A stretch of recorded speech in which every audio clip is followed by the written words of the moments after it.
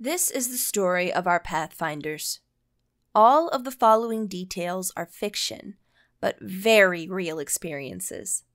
Today we begin with our first adventure. Goblin Kings, Cults, and Worrisome Waters, Part 1. In lands untold, where the moons rise and the mountains fall, 5 Pathfinders receive invitations to the Baron's castle, which is a surprise, as they have never met him in person. With the promise of great rewards and riches, they take their paths to a city named Featherdale. It's a thriving town due to the Baron's success. The 5 meet at the castle for the first time and are led to the Baron's hall to be entertained. At the gathering's climax, the music wanes, and the Baron finally appears. With a booming voice, he says, "Welcome! I am so glad that you have all accepted my invitation. These must mean good omens for our gathering." They are introduced to a visitor from a small town named Thistle. There were whispers as to why the Baron was giving so much attention to such a small region in his domain, but many chalked it up to him just being a nice guy. The Baron stretches out his hand and says, "His name is Jern. His town has fallen to a scourge and requests the help of you 5. Please listen to this man and his plight." The Baron beckons him forward. Jern meekly takes his place in front and begins his sad tale. Yes, 3 weeks back, everyone started getting sick. Most people are stuck in their beds. They can't work, they can't move. And some goblin came out of the woods, demanding that we pay him. If we don't, he says the sickness will only get worse.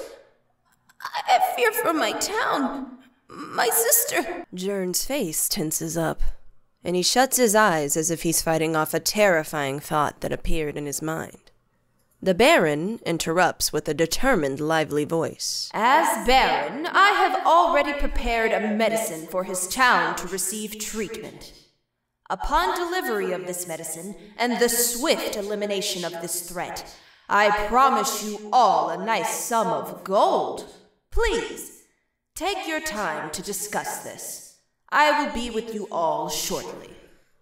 The 5 guests finish their meals and are brought to one of the Baron's many libraries. The group sticks out quite a bit. A small gnome sits on a chair staring wide-eyed at the library itself. A tall man dressed in robes stands deep in thought across the room, holding a tight grip on his staff. Another human, with a burly stature and a braided beard, stands at attention, inspecting everyone in the room with a large smile on his face. A cleric distances himself from the rest, clearly showing distaste for being in the same presence as this motley crew. Finally, a half-orc stands tall above the rest, staring down at the strange gathering that she's found herself in.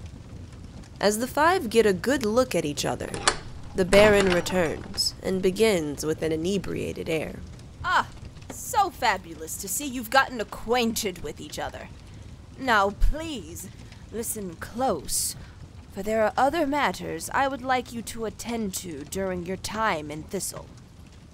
The Baron eyes the room suspiciously, as if the walls had ears. They all lean in close to hear what he has to say. "As we have discussed prior, Jern's town is of utmost importance. However, there is a small task I would like you to look into." He peers around at everyone, a very serious look stuck on his rosy face. "Certain people have visited me in my court. They are very organized and powerful. They want me to join their ranks, but I have my doubts. They are called the Circle." The Baron looks over his shoulder dramatically, breathing heavily, his eyes growing wide as if his mother heard him swear.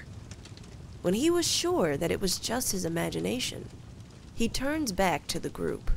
These people concern me. I'd like you all to learn more. There are rumors of an underground cult in Thistle. There was a library there, but it has been burned down. I want you to see what you can salvage. Then maybe, just maybe, I'll have an edge. He turns back once again to look over his shoulder. The group looks at each other, quizzically. The cleric steps forward and with a nasally voice says, Secret cults? Goblins? Disease? How much are you paying us for our efforts? I'll have you know, my services do not come cheap. As a devout follower of Saren Ray, I, Azale, cannot waste my precious time with trivial earthly matters. Unless there is a fair price. Azale looks at the Baron expectantly. However, the gnome interrupts, her voice shrill, as gnomes' voices should be. Well, I want to know what the circle's really all about. Are they really as scary as they say? And what's up with the goblin? I've never seen a goblin cast a spell before.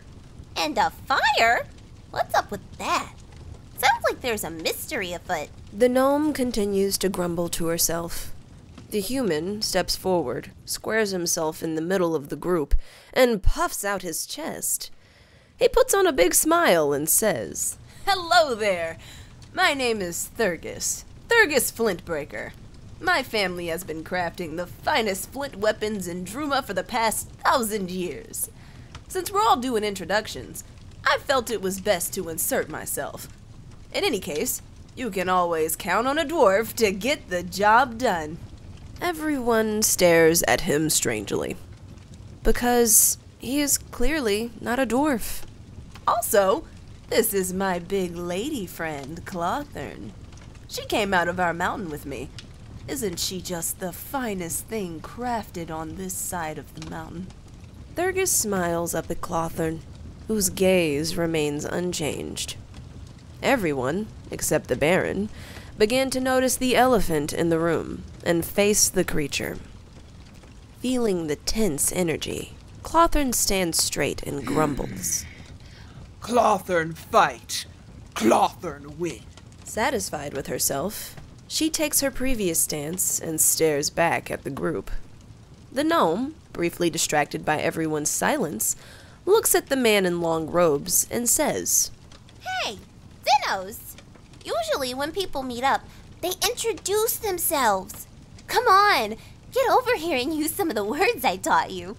The man turns to the gnome and says, As I recall, you have forgotten to tell our host your name, Belle. Belle gasps and blushes from embarrassment. Xenos turns to the group and says in a calm voice, I don't remember much of my past, but my name did stick in my memory. I was born with magic, and am what most would call a sorcerer. I am interested in anything that may lead to uncovering my past. The circle seems like it would know quite a many of things. With the group fully introduced to each other, the Baron claps his hands. We are in agreement. You will all complete these tasks for me and be paid handsomely in return. Please, I will board you for the night, and you will be on your way at first light. Follow my maids to your chambers. The Baron shambles out of the room, drunk and nervous, which is not a good combination, if you ask me. His maids flow in, beckoning everyone to their quarters. Clothern eyes everything suspiciously, not even trusting the Baron's words. She decides to sleep with one eye open tonight, a skill she has acquired in the mountains. Thurgus makes himself comfortable on his bed, having always wondered what a bed would feel like. The cleric counts all his gold and trinkets, and follows his nightly skincare regimen before sleep. The wizard is again lost in thought, and the gnome passes out on her bed reading her book. The night passes, morning dawns, and the adventurers begin their journey. If you enjoyed this adventure, share it with your friends. Tweet it out with the link in the description. We'd be happy to share our stories with other adventurers. Also, follow us on Instagram, Twitter, Twitch, and join our Discord. We'd love to talk to you. Thanks for watching, and be on the lookout for part 2 next week. Bye!